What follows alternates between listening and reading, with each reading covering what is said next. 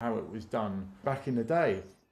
I'm Abby Hobbs. I am an illustrator from Berkshire. Lots of my work kind of like dropped off the face of the earth.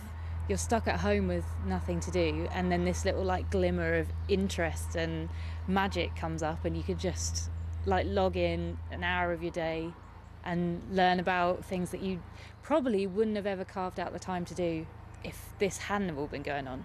It's amazing because I think like it probably was in danger of dying out, and it's now got to a point where there's like huge Instagram followings and sign writers, and there's just something so hypnotic about watching someone just bash out a letter with a brush.